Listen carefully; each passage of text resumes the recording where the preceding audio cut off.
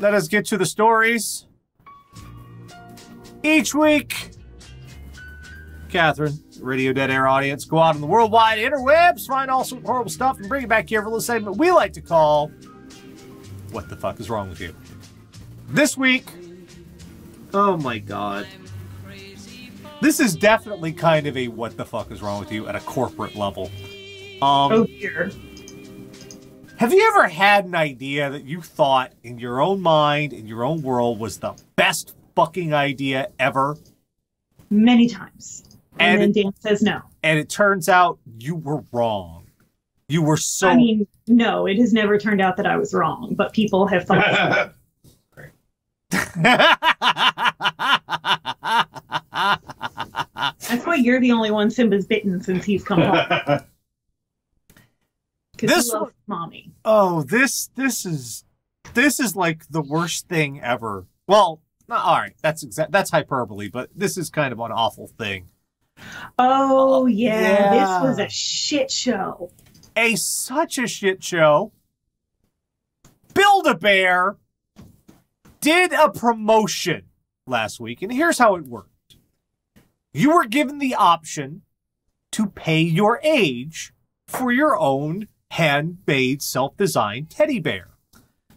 Which usually those bears are like 50, 60 bucks. So, especially, probably way more than that once you buy the clothes and everything. So if you're 6 years old, you get your own Build-A-Bear for $6. That's a fucking deal. That's a deal. Unfortunately, they didn't. It was one of those things where no one involved kind of understood, one, people are poor, and two, they will jump on any sort of deal once in a lifetime shit to have something nice. And even if they're not poor, they're greedy as fuck. Because I'm here to tell you, I've worked in super high-end snooty retail, and rich people are cheap as shit. Yeah. Rich people will fucking stab you in the throat for a quarter. So what happened was promotion was supposed to be for one day only, but demand so strong at U.S. locations, the company closed off lines soon after they opened on Thursday, citing safety concerns. And then all the entitled angry mommies in America lost their shit. Like, have you looked at the Build-A-Bear Facebook page? I don't want to go anywhere near it. You'd think they were burning children in an oven. Like, you'd think they were the witch from Hansel and Gretel just shoveling children into an oven. It's like they were doing satanic rituals and orgies in the Build-A-Bear. Like, people are mad. You know, when my mom used to lose it on people, I kind of appreciate it because it was on my behalf. But when you're on the other side of that, and all of these moms, it's not such a good thing anymore. No. Like, this is why I've never worked in, like, the closest I've come to, like, children's retail is Old Navy. And I actually hated back to school more than Christmas. Because moms? Lady Meanshaw in the channel says, Build-A-Bear Workshop temporarily became Cut-A-Bitch Workshop. Yeah, you don't want to fuck with no suburban moms, dude. Who could not foresee this shit? And that's what I don't understand, is how did they not see what a shit show this was inevitably going to be? This is like that Krusty Burger thing. How did they not anticipate this? That's like Apple being like, for today, you can get an iPhone for $1. Whoa, hey, we didn't think so many people were going to show up. We only had 10 per store. Really? This is like that Krusty Burger 1984 Olympic shit. Or yeah. Yeah. Oh, you Simpson Tara does not get a reference, of course. Was it a Simpsons thing? Because I wasn't allowed to watch The Simpsons when I was a kid. I didn't start watching till college. They were vulgar. And look how you turned out, Tara.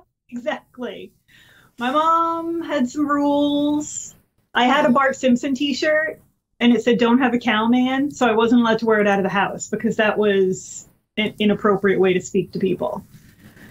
And I wasn't allowed to watch The Simpsons because it was vulgar.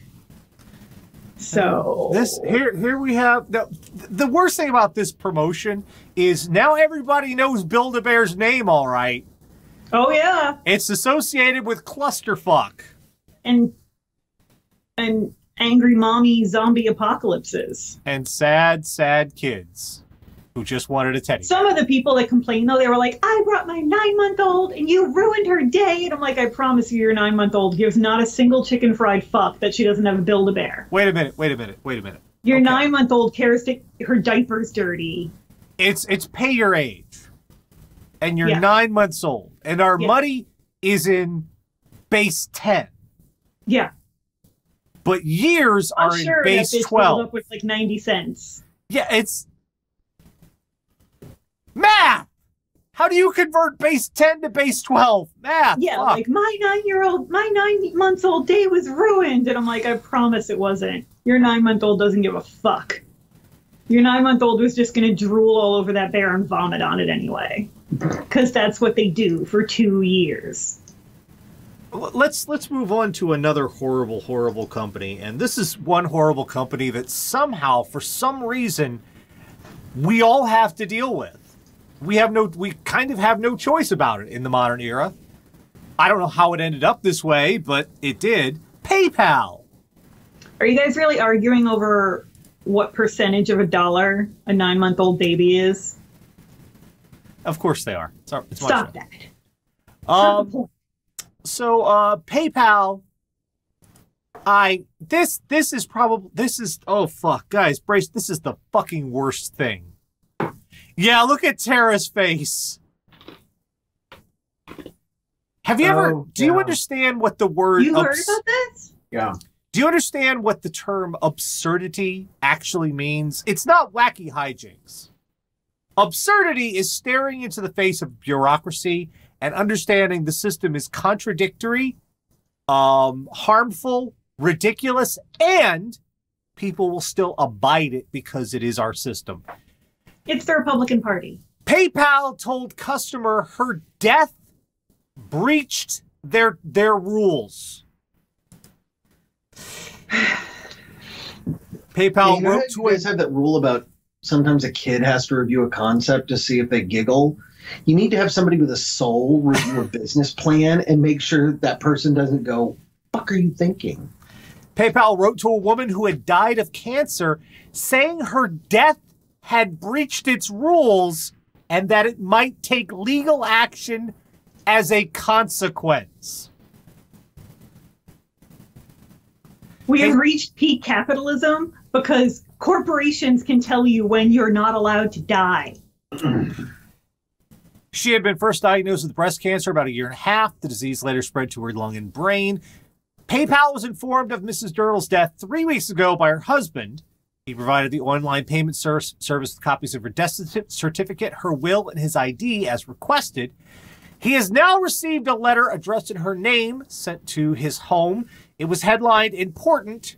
You should read this notice carefully. It said that Miss Dirtle owed the company about £3,200 and went on to say, quote, "You are in breach of condition 15.4C of your agreement with PayPal Credit, as we have received no notice that you are deceased.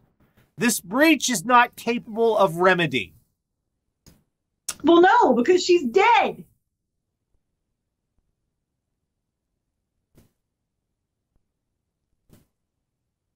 You've been through this, I know. Like, dealing with someone dying in this day and age is a fucking nightmare. Yup. Because I promise you, each one of you has like 50 accounts you don't even know about. Mm-hmm. That you haven't checked. You haven't checked on in years. You forgot you had. Or some loan you had has been sold 14 times. You have shit you don't even know about in your name, and they all want not a copy of a death certificate. Those motherfuckers want an original. And getting death certificates, you got to pay for those eventually. Yeah, so you need like 60 original copies of a death certificate, which is a lot of money. You need the estate executor stuff, and you need proof that you are allowed to tell them the person is dead, that you are the person who is officially allowed to tell them they're dead. It's insane. But what I'm trying to grasp here is, why was someone's death part of the TOS terms and conditions? Right. Yeah, you're not allowed to die unless it's under their say so. Well, you see, she owed the money, so you're not allowed to die until you're out of debt, I guess. Which, fuck, you have a PhD, you're gonna live forever, baby. Really? Yeah. Awesome. And if you guys don't believe me, this is the picture of the letter right here. Yeah, there's a screenshot of the letter. Yeah, and now understand, this man's wife had just fucking died. And yet the last thing on his mind is her fucking PayPal account. And yet someone at PayPal went, okay, we're sending this to him because that's going to make that's going to be a good, smart thing to do. I mean, it's probably shit like that is probably auto-generated. But that's the problem with automating so much of our systems. Because sometimes you need a human to be like, that's not fucking reasonable. Mr. Dirtle said a member of PayPal staff had told him there were 3 possible explanations: a bug, a bad letter template, or human error. Now, that means that if it's a bug or a bad letter template, that means someone put into the system that these variables could be generated at all. Yeah. In this combination. Or they didn't put in that it couldn't. Yeah. And you have to be very specific with that shit. So they didn't specifically say death exempt. And that's what I'm saying. Like, as we increasingly automate our society, shit like this will happen more because there's no human person with a soul to be like, no. And there have been so much shit with PayPal over the years. Here's the worst part. You can't escape PayPal. You can't. Yeah. It's in everything. You want to sell anything on eBay, you fucked. Yeah. It's all PayPal. PayPal Unfortunately, Etsy takes Apple Pay now. Because I like Etsy. But I'm not fucking with PayPal. I haven't fucked with PayPal in years. PayPal is just a fucking demon. If you need... But they are like the industry standard for online payment from person to person, you know? Yeah. It's hellish. Let's get to our normal bullshit. Florida. This is less depressing and more just kind of disappointing. Florida man tells cops he didn't drink while driving, only at stop signs. That's amazing. Indian County, Florida. Earl Stevens Jr. of Vero Beach. He looks like an Earl. 69. Was pulled over at a McDonald's drive-thru on June 27th after a woman said a vehicle behind her kept hitting her rear bumper. Stevens said he'd never had a valid Florida driver's license, and deputies noticed an open bottle of liquor in the passenger seat of his car. Deputies said Stevens smelled of alcohol and said he felt, quote, pretty good.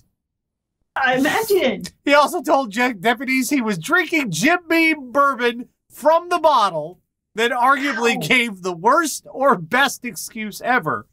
Quote, he further explained he was not drinking while the car was moving, and only when he stopped for stop signs and traffic signals.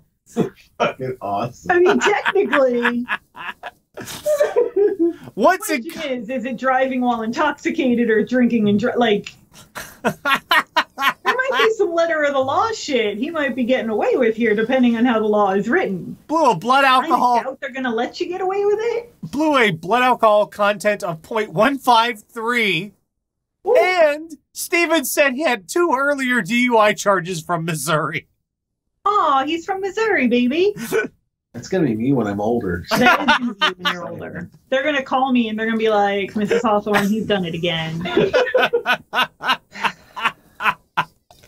What did he blow this time? Well, this time he hit a record. And he wasn't wearing any pants. That's my life in like 5 years. Indeed. Oh my God. What the fuck? I don't. I like the part where he's never had a Florida license. But the thing is, that could mean that he still has his Missouri license. Like, that could just mean he never transferred his license from state to state. Not necessarily that. That'd be a long time. Look, he's 69 years old.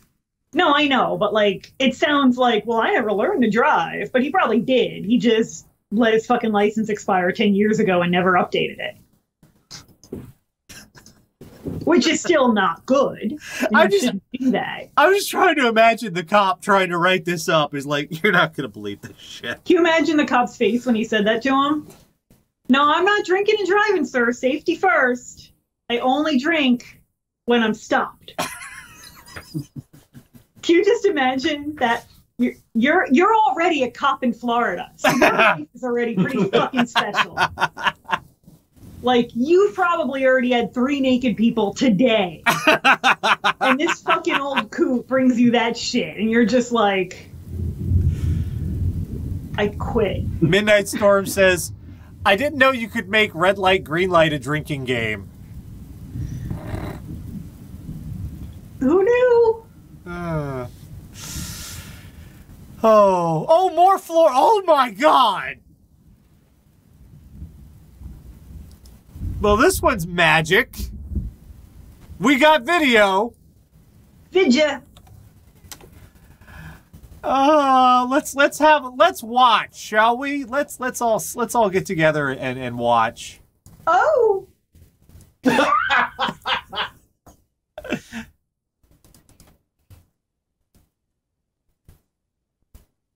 Oh boy. Oh, dude, why don't turn zigzag? Florida man chases neighbor with tractor screaming, "Run, fat ass, run!" That's also going to be me. Why are we going to have a tractor? We live in New Jersey.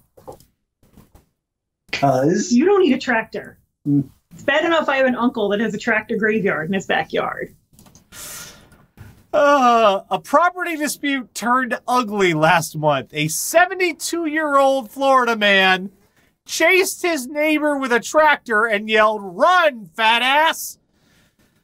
This guy's making the classic movie mistake, though. Like, he's making the classic Rickon Stark mistake. Just turn. Yes. You know that thing can't corner for shit. Look at those tires. Just turn. Didn't you see Prometheus? Howell Morris faces a 3rd-degree felony charge for aggravated assault with a deadly weapon without intent to kill. The victim's wife recorded the June 19th incident and called 911. St. Johns County Sheriff's deputies viewed the video, which led to Morris's arrest. Court records show Morris has been ordered not to contact the victim. And look at this dude. 72 years old. That is the I don't give a fuck. That's what this whole hairstyle, that's the I don't give a fuck. That's how that works. You know what this reminds me of? This reminds me of what you used to do to your poor diabetic cat. Yes. What? Dan used to have a cat named Drake. What? Drake was a test cat for Purina. Yeah. And people would say, "Oh, the poor thing." And he was like, "No, because he tested kitten food. Like, that was his job, was to taste test food." Tell him about the tattoos. He had tattoos in his ears. He had his number, like 1, 2, 3. But then the other ear said cat. So I don't know what kind of scientists they're hiring at Purina. But is this a puppy? So Drake was a bit rotund. There we go. And he was diabetic, and they had to put him on a diet. So tell them what you used to do to poor Drake. We had one of those big towers, big cat towers. So I put the extra food on top, and I told him when his fat ass could get up there, he could have some.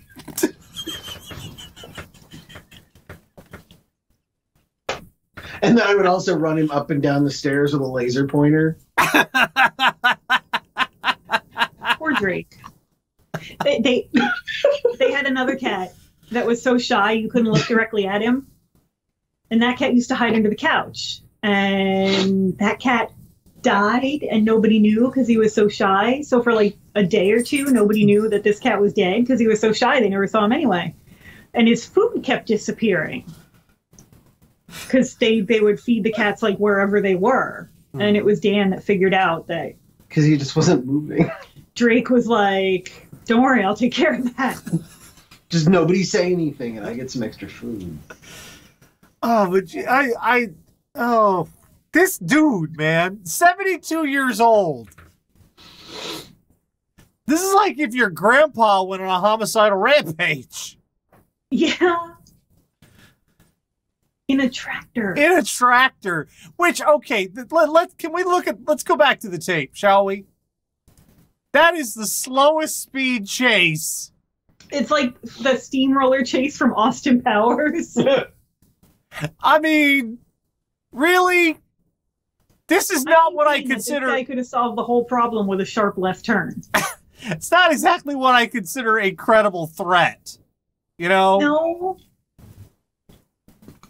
No. Well, They're mad at you over that cat thing. What? Wow, Dan, you are a sadistic asshole. It wasn't the cat's only food, I should point out. Like, the cat got extra food. His normal portion of food. It was like the extra everybody can graze on food. I don't want to make it sound like he was starving, poor Drake. Well, let's move on to more senior citizens misbehaving.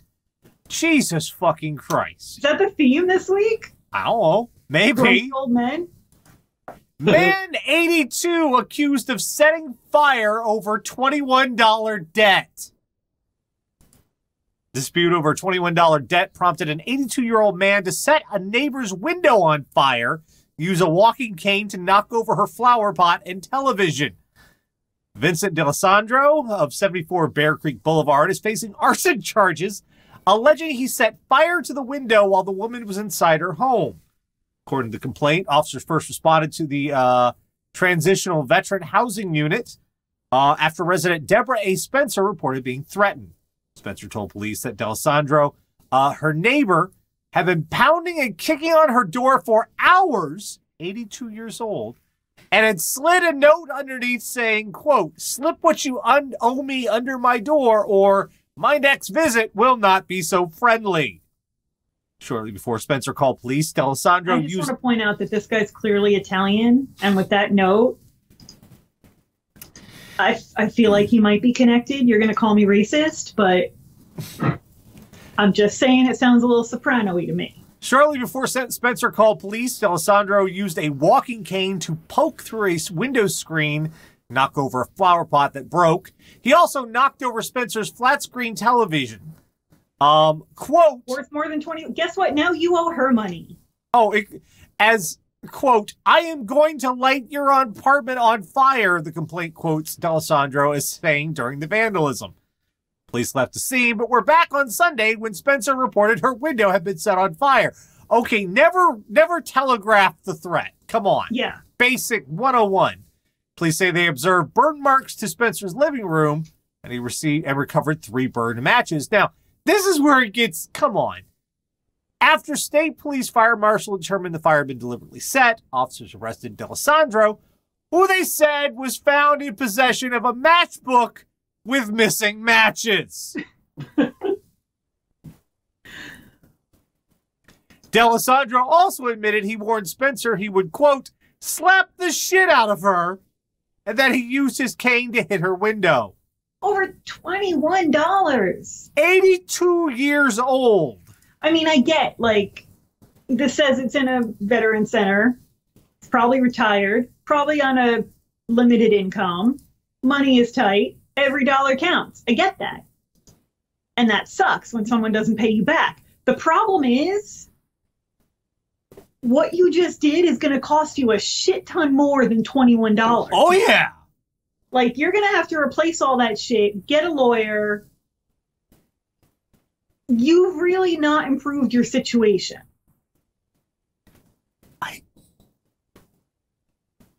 82! Like, I've been in a situation where $21 would really be the difference between a good day and a bad day. I have. How are you solve that problem with arson? I would have thought by 82 you would have outgrown bitch better have my money. You know? You don't know a lot of Italians. 82!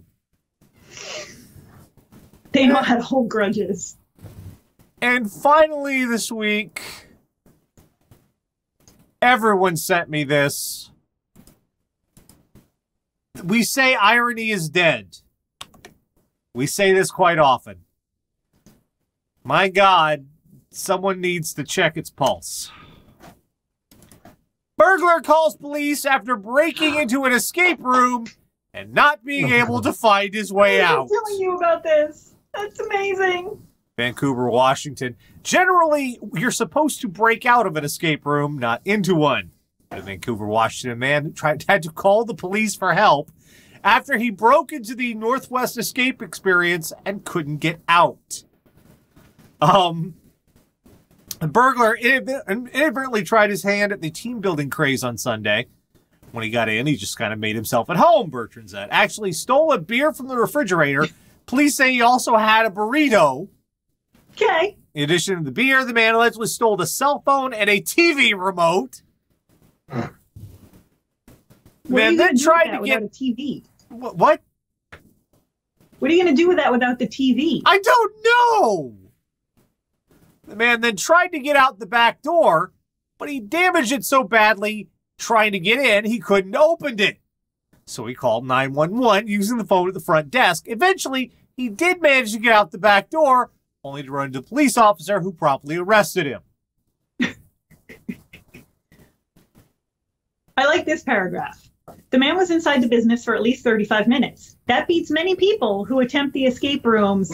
Visitors usually spend an average of 50 to 58 minutes trying to get out. The record is about 38 minutes. However, Bertrand says the suspect's time won't count. He did call 911. That's not a win.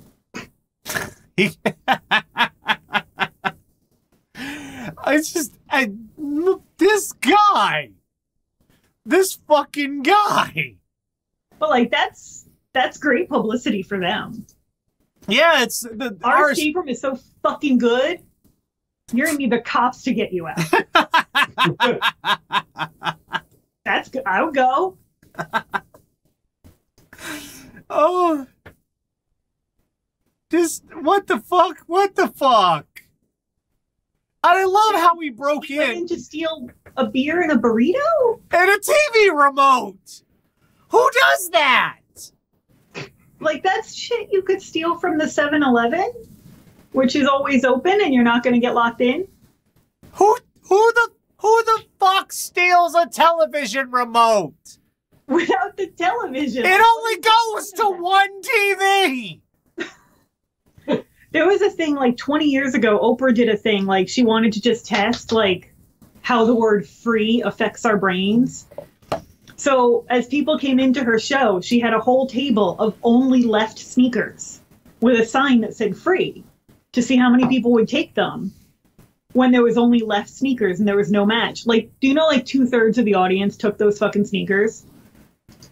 And she asked them, she was like, why? Why did you take a left sneaker? And they tried to make up stupid shit. Like one lady was like, well, I can use it to kill bugs.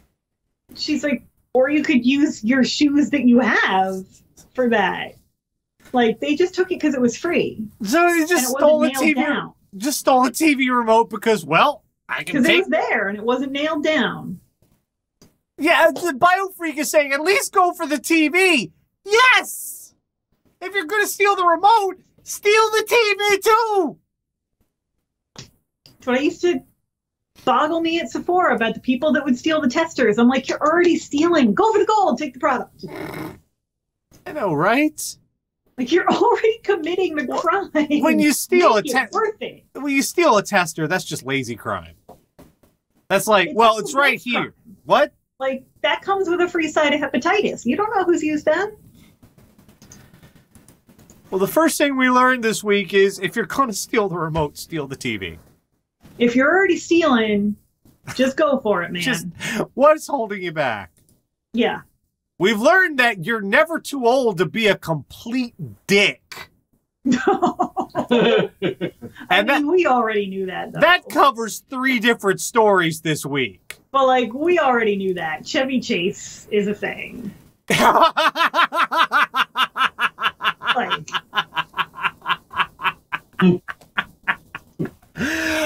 Burn! Holy shit! I hate that guy. Don't you hate that guy? I'm gonna get comments on that one. That was a burn you could see from orbit. My God! How dare you? National Lampoon's was a fucking masterpiece. You know what? Getting a little sidetracked here. National Lampoon's has been on, I forget which fucking cable, like A&E or whatever, Arts and Entertainment, whichever, or AMC, American Movie Classics, whichever lie of a network it is. Yeah. And you know what? It's not that funny. It's really not that, especially the first one. It's really not. None of them are. It's just kind of mean and stupid. Yeah. Like Chevy Chase. And fine, we've learned that PayPal is the worst thing on earth. It is. Yeah. It is the herpes of digital services. PayPal will tell you when you're allowed to die. And finally, we've learned you need to think your promotion through to its logical conclusion. Otherwise, you're going to get a lot of free publicity, all right. Yeah, but it's not going to be the kind you hope for, though. Nope. Nope.